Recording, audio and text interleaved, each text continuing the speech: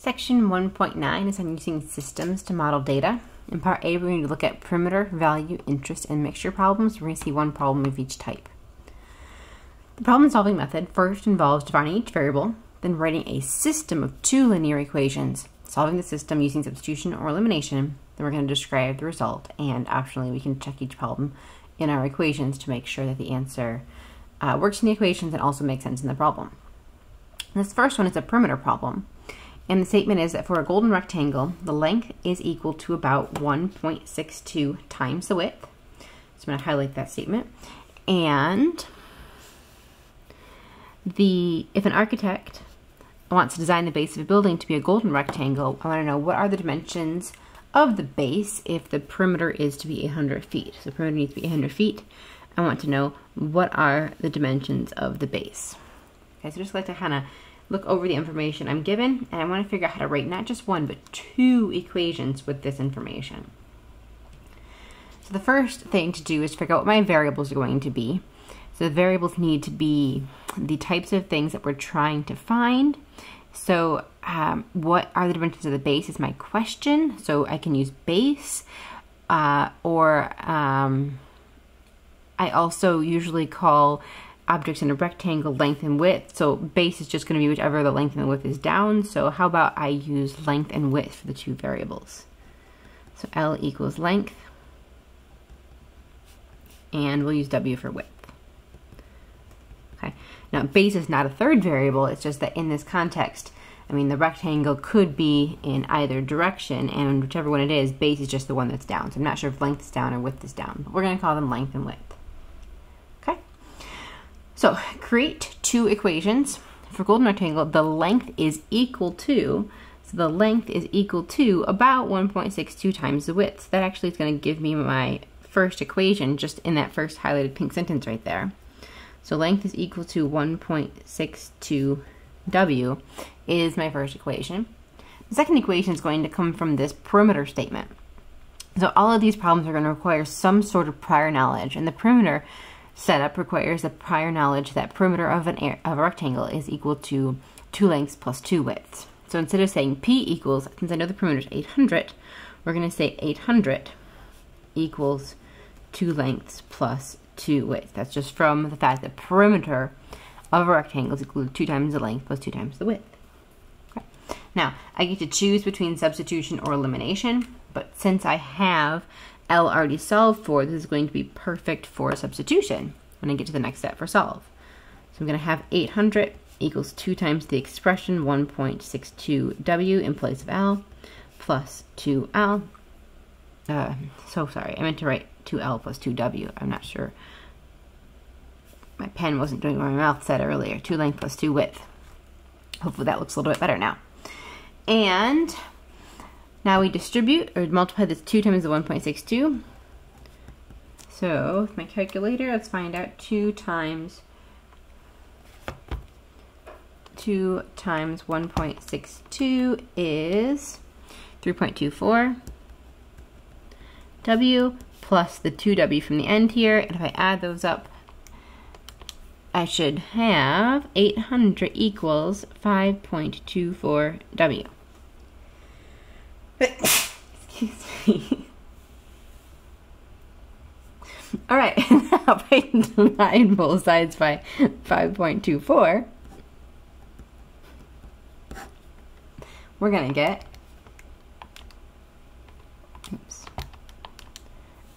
152.67 equals W.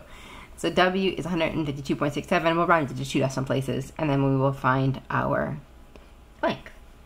Coming back from the first statement, remember that once you find the W variable, you know that length was equal to 1.62 W, so I can plug that back in.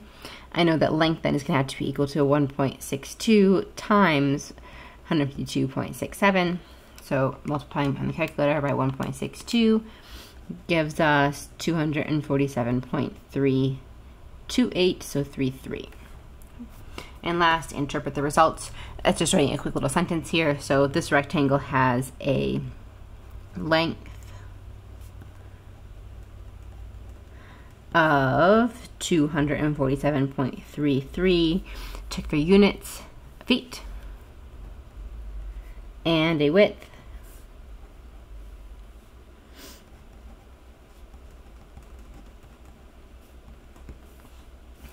of, what was it again? 152.67 feet. Okay, now you could check both of those into either of the original equations and they should be true. Of course, we rounded those values, it's going to be close to perfect. If they're integer, you should get the exact answer. Here, you should only be off by a decimal place. Okay.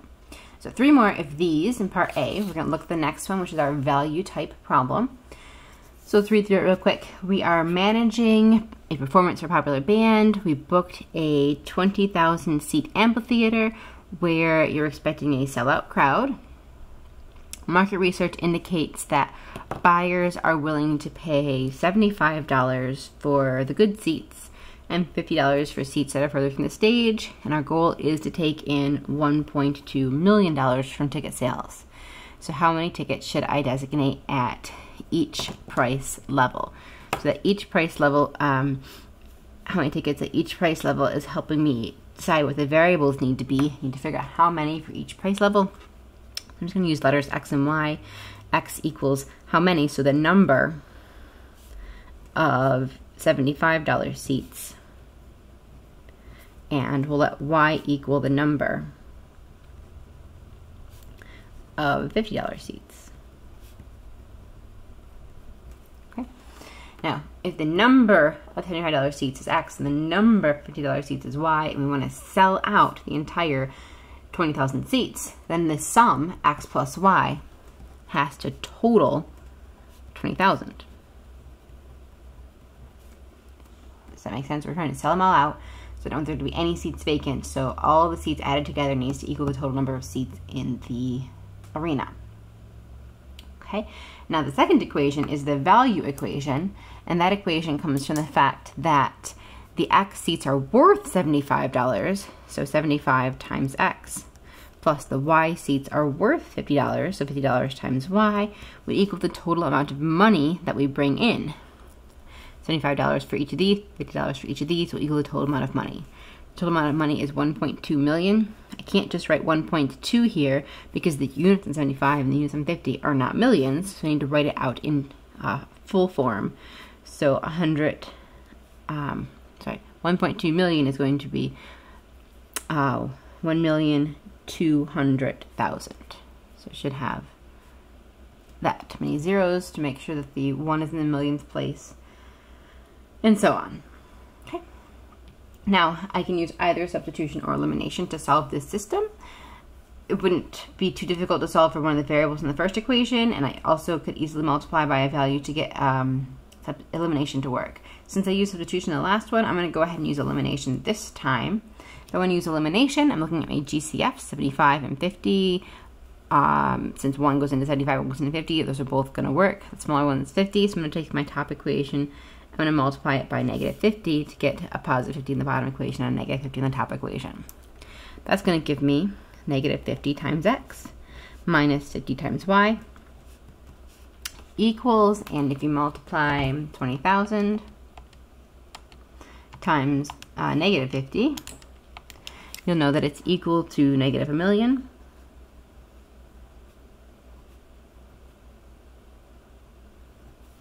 Hopefully with the right number of zeros down, that should be 6. Okay. And the second equation was going to have no change since it already had the positive 50 for Y.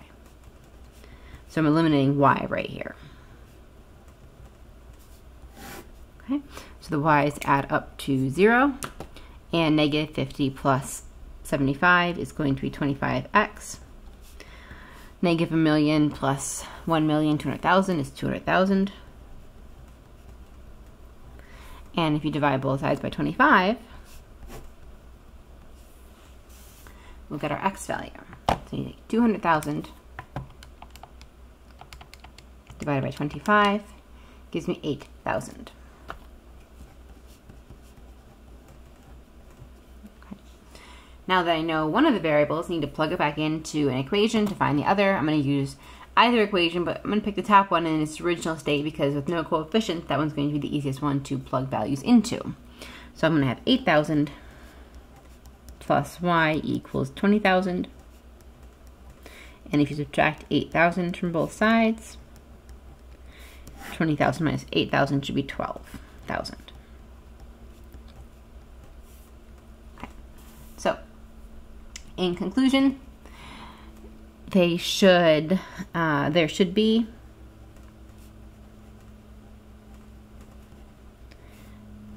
so 8,000 of the cost on X. Look back up here. 8,000 of the $75 seats, and there should be 12,000 of the $50 seats if they want it to sell out.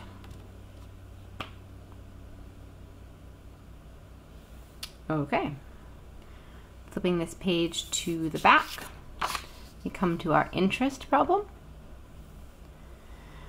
So when we're investing money, we must balance the growth of the potential investment with the risk involved. My goal is to have $50,000 to cover my expenses 10 years from now.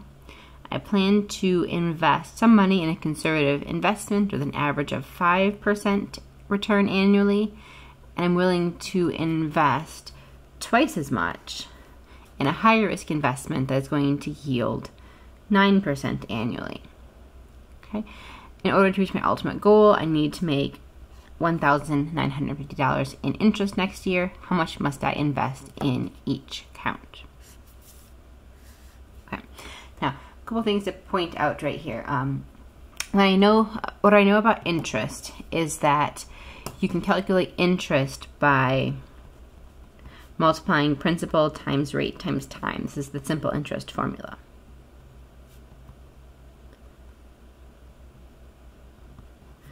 And I also know that if I want to calculate the amount of interest earned annually is in 1 year.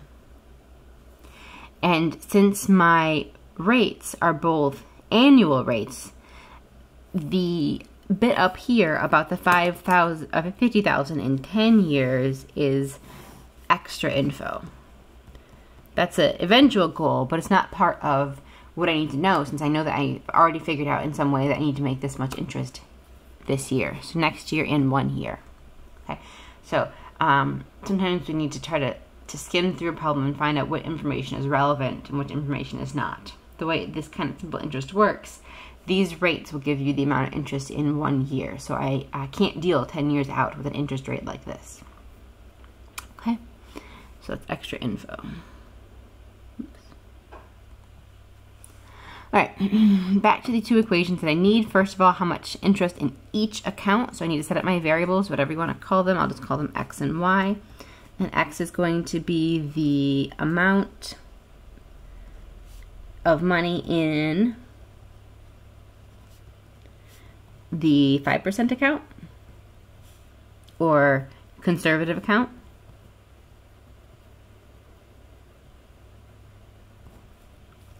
And Y is going to be the amount of money in the 9% or high risk account. All right. So I've highlighted that I'm willing to invest twice as much in the high risk investment.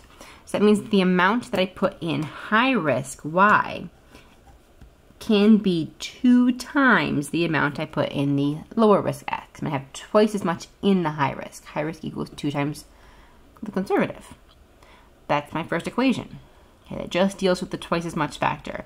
The next equation is going to deal with the interest rates. I know the interest rates need to be converted into decimal to use them, so 5% is going to be 0.05. So 0.05 is going to be the interest rate for X account, plus 0.09 is going to be the interest rate for Y account. If you multiply the interest times the amount, it gives you the amount of interest. You take the amount of interest in each account and add them up. that should equal the total amount of interest at $1,950. Okay.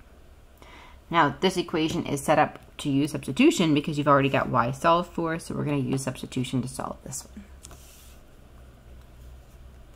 So 0.05x plus 0.09 times 2x equals 1950. Okay, that gives me 0.05x plus 0.09 times 2 is 0.18x equals 1950. If you add those up, that should give you, I was writing plus 0.23, but just 0.23. And then you can divide both sides by 0.23.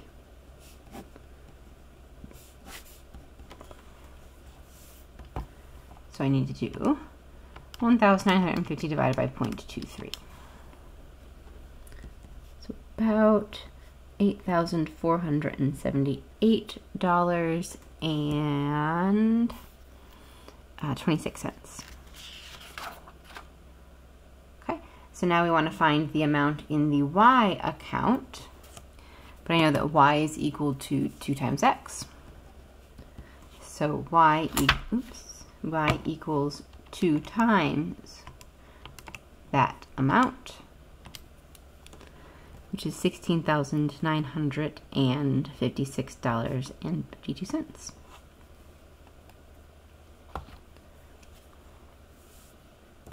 So in conclusion, in order to earn the $1,950 in 1 year, okay, we need to invest $8,478.26 at 5% and $16,956.52 at 9%.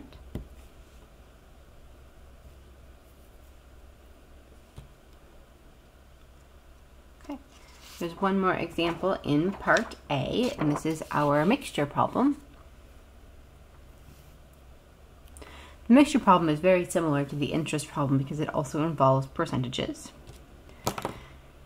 Could be about a pharmacy. This one's about a chemist. This chemist checks a storeroom and discovers that she has a 10% alcohol solution and a 30% alcohol solution in stock, but the procedure that she wants to do requires 10 ounces of a 22% alcohol solution. How much of each stock solution should she mix to get the desired results? So how much of each stock solution are going to indicate the variables for me. The two stock solutions are the 10% and the 30%. So we're going to say X is going to be the amount of 10% solution, and Y is going to be the amount of 30% solution. So she's going to dilute the 30% with a 10 to get 22. Okay. Now, altogether, she needs 10 ounces. So that means that the amount of X that she pours together and the amount of Y that she pours together needs to equal 10, because there's no point in storing a whole bunch of random percentages if you don't need them. So we would want to make extra. Then it's a waste. You're going to waste your stuff. So we want to have it make exactly 10 ounces. So we want X plus Y to be exactly 10. Just trying to be efficient here. Then the amount of alcohol that is in X is 10%. So that is 10% times X, plus the amount that is in Y is 30%. So 0.30 over 30% times Y equals what I'm trying to make. My goal is 22%. So 22% times the amount that I need, because I need these to match up, right? I can't have a percentage times an amount plus a percentage times an amount equal to just a percentage. It's got to equal to a percentage times an amount to have the same type of units on both sides. Okay, so let's just simplify this question or this equation real quick, because I can do 22% times 10. I can drop those trailing zeros. So this equation simplifies to 0.1x plus 0.3y equals 2.2. 10 times 0.22 is 2.2. Okay, So now the two equations that I need to work with are x plus y equals 10 and 0.1x plus 0.3y equals 0.22. Okay, so we've done 2 with substitution, so we'll do this one with elimination just to keep it even. So I'm going to multiply this top equation by, well, I could choose 0.1 to get the x's or 0.3 to get the y's. Might as well do 0.1. So we have to use negative 0.1 both sides. So I have one positive and one negative 0.1 to eliminate. So negative 0.1x minus 0.1y equals negative 1. 0.1 times 10 is 1. Plus the equation 0.1x plus 0.3y equals 2.2. So the x's will eliminate since you've got one positive and one negative 0.1x. 0.1y plus 0.3y is 0.2y. And negative 1 plus 2.2 is 1.2. Okay. Now we divide both sides by 0.2. To solve for y, 1.2 divided by 0.2 is 6. So y equals 6. And back into either of the equations to solve. And if you're going to choose between these two, the simpler one's the one on top, so you're going to plug into the top. So you've got x unknown plus 6 for y equals 10. Subtract 6. You're going to get the x needs to be 4. Okay. So she needs to mix 4 amount. So the units on this amount are ounces. So 4 ounces of 10% solution with 6 ounces of 30% solution. And that is going to make exactly 10 ounces of 22% solution.